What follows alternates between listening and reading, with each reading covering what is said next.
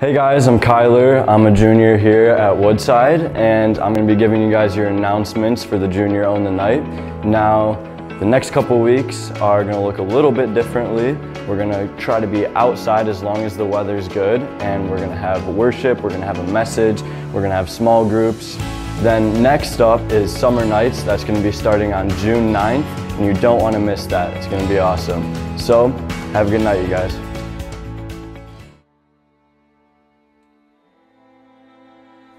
Hi, my name's Annie and I'm a junior here at Wake, and I'm really just excited to share a part of my story with you. When I was 18 months old, I was adopted from China, and from there I grew up in a typical Christian household with my two loving parents and my sister. I grew up in a very traditional Christian household where we went to church every Sunday and we prayed before every meal. But as I began to grow older, it seemed that the weight of my past began to really weigh me down in middle school, and I became very consumed by the idea of being very smart or popular, like feel really beautiful. Through that, I began to find my worth in things of this world and my grades or friends. There was a void that I was trying to fill there, a void that was caused by the feeling of feeling unworthy or unworthy of love from my parents, my family, and my friends, and I allowed that to consume who I was for a really long time growing up. I felt that so many things in my life were out of my control, and I felt like a lot of things that had happened in my past were my fault. And I felt that nothing I could possibly do could lift that weight off my shoulders, and I really allowed myself to become very consumed by my past and not so much willing to pursue Christ. I felt so different from everyone in my family because of the way that I looked. And the way that adoption works is that for the most part you don't seem to know much about where you came from or who you came from.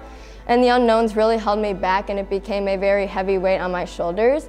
I allowed that weight to hinder me from fully pursuing Christ, and it allowed me to build up a lot of walls in my life that also began to hinder the relationships I held with other people. I did not pursue Christ because I felt I was unworthy of a perfect God. And I think I was hurt because I was abandoned, although it was someone I didn't know. That was a hurt I couldn't shake for a really long time. This not only hindered my relationship with him, but my relationship with others. And I would describe myself as a very closed off and disgruntled preteen who just needed to experience the merciful love of the Father in heaven. And although I grew up knowing the love of the Father, I needed to really make my faith my own. And I felt that that first began when I was blessed with a small group leader who was really persistent when it came to tearing down my walls and getting to know me and showing the love of Christ to me throughout all of my time here at Woodside. Through her, I learned how God can redeem all things. And after years of attending Woodside, I was baptized and I began to pursue God in ways that I never have before. I finally made my faith my own, and God was more than just a Sunday obligation to me. He became a thing of my everyday routine. It became something that I hungered for and something that I pursued daily, and I finally understood what endless love felt like and what it meant, and how God, and the same God who created the heavens, decided that He created me too.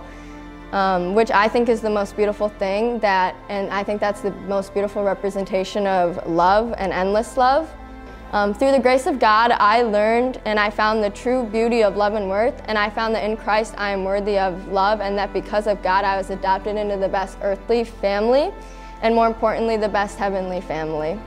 I realized that so many things happen for me to be here and living this life with these people, and for that I am so grateful. And prior to pursuing Christ daily, I found that I have such a desire to love others and to show people the love of Christ, and I found that God is capable of redeeming all things. In Him there is hope and love that is something worth pursuing, and following years of hurt and shame, through Christ I found my worth. I found my worth in the cross, and I found whose I was. I found that I was God's daughter, and I found that although there are many things in my life that I don't know or I'll never know, that a promise that will always remain true is that God is the same yesterday, today, and forever, and in Him I find my worth. Testimonies are one of my favorite things to hear, and I'd love to hear all of yours. My prayer for you is that you feel worthy of a love and a God who surpasses all understanding, and that you know whose you are, and that you surrender all the things keeping you from fully pursuing Him.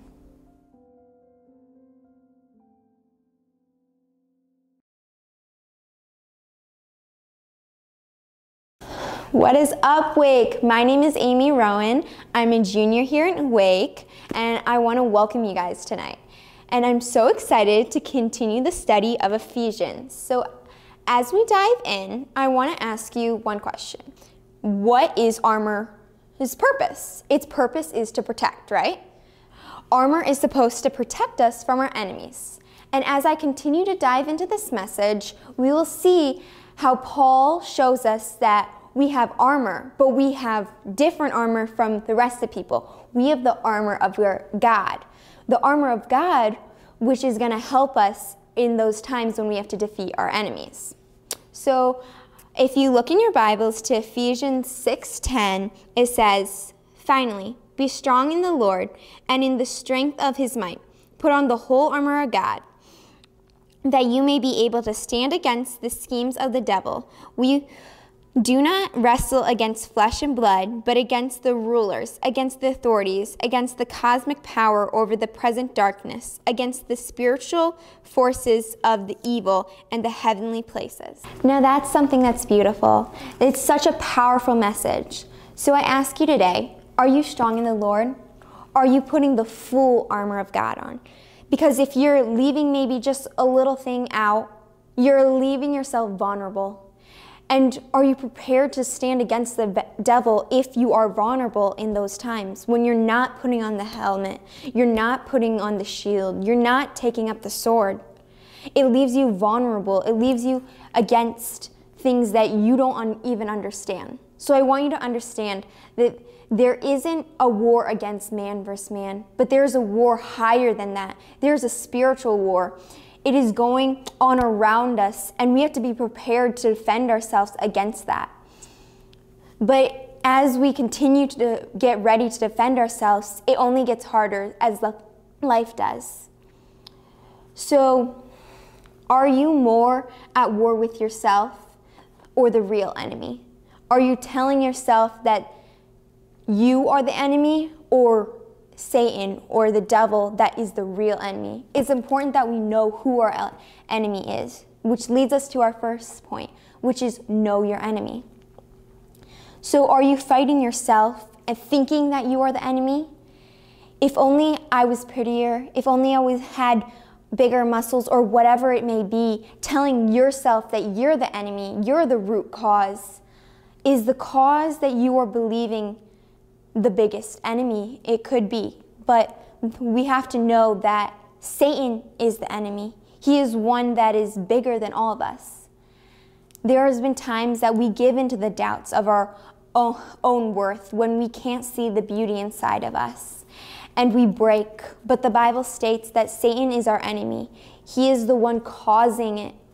Satan is very real. He's not just some picture that you see in a storybook. He is something that's real, and he's causing battles all around us. Just as verse 11 states, the devil is scheming against us. Not only does this study show us that he is scheming against us, he knows when you're most vulnerable, and that's when he plans against you and is pushing you into that hole that you can't get out of. Have you ever experienced Satan scheming against you? So take this moment in your small group and discuss these questions.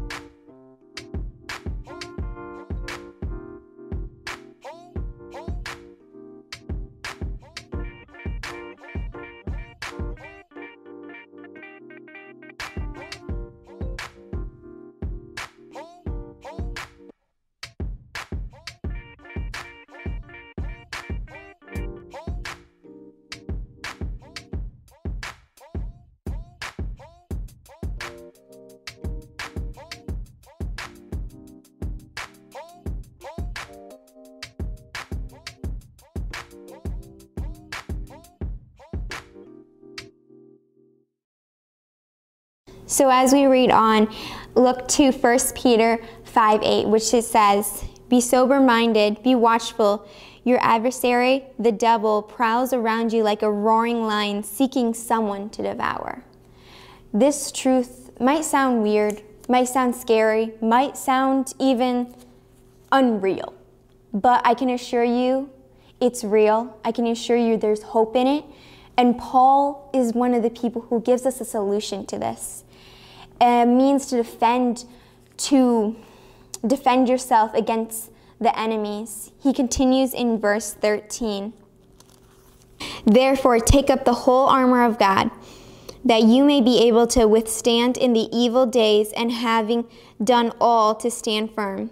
Stand therefore, having steadfast on the belt of truth, and have put on the breastplate of righteousness, and as the shoes for your feet, have put on the readiness given by the gospel of peace. In all circumstances, take up the shield of faith, with which you can extinguish all the flaming darts of the evil one.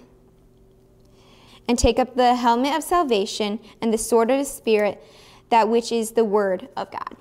As you can see, we are called to be strong in the Lord and to put on the full armor of God.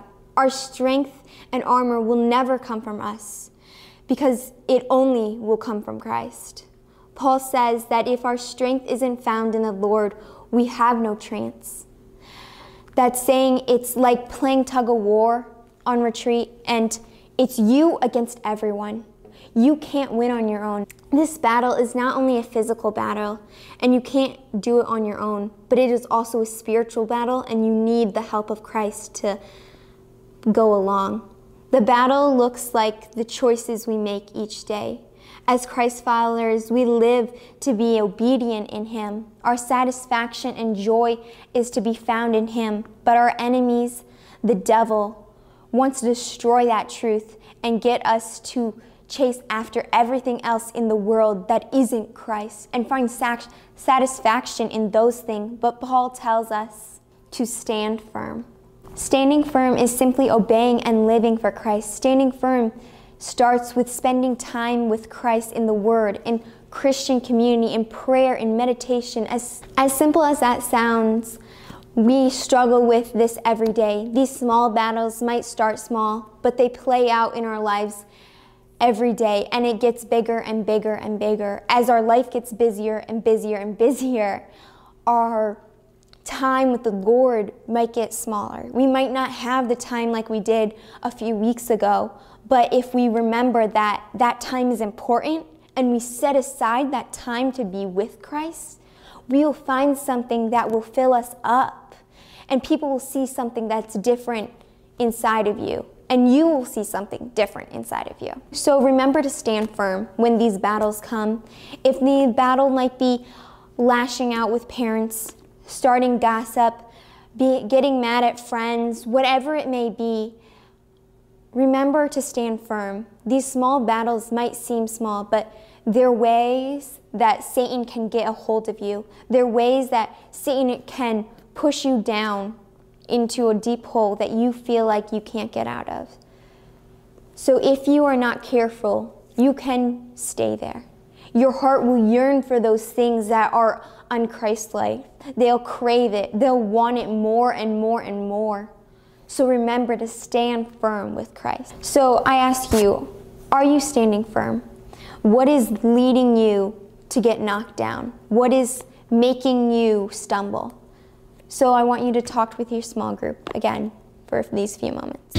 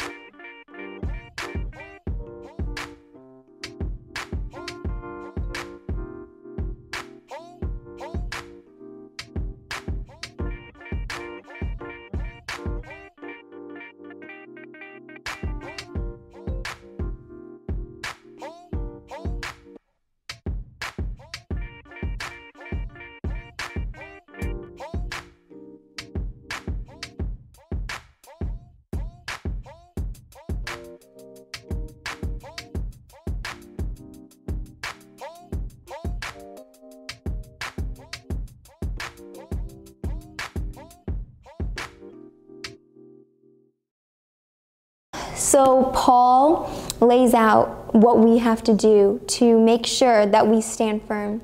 He says, put on the full armor of God, the belt of truth, the breastplate of righteousness, the shoes of the gospel of peace, the shield of faith, the helmet of salvation, and the sword of the Spirit. Going into a physical battle without armor would be irresponsible, and you would be basically planning to die. You would be completely defenseless in your battles, and we need armor. And Paul tells us how to put on that armor. We won't have time to unpack the depths of what the armor means, but I want you guys to understand the simple importance of these pieces. Paul begins with the belt of truth. We need you to know the truth. The truth doesn't come from our favorite influencer, our best friends, the so-called cool kids. But Paul reminds us, before anything else, our identity of truth needs to be rooted in Christ alone. Next, he says, put on the breastplate of righteousness. Righteousness means being right with God in every single way, so we can be seen as holy in his sight. This is only possible through the blood of Jesus, and he is living in us. And it's a reminder that Christ is from God alone. And when the enemy speaks lies over you, it's a reminder that your identity is in Christ, not the world. The breastplate keeps those words from sticking to our hearts. What's next? The shoes. It's the gospel. The gospel is what should give us peace. It's the story of Christ. Shoes are what keeps us standing firm when things get slick, when things get hard, and there's things in our path.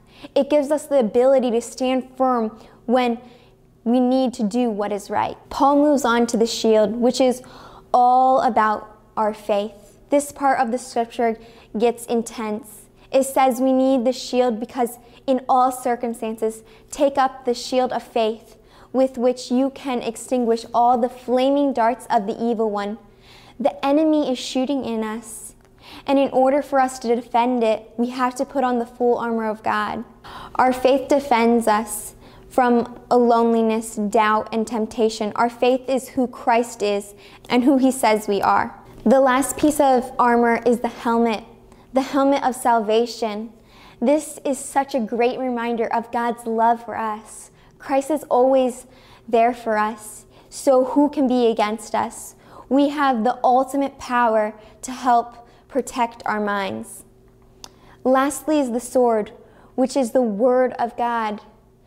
Look at this. Not only does God give us all the armor that allows us to defend ourselves, but he gives us the sword, which allows us not only to defend ourselves, but also a means to give offense, meaning that we can fight against us. We can give different ways that we can speak out in the word. The word of God is powerful.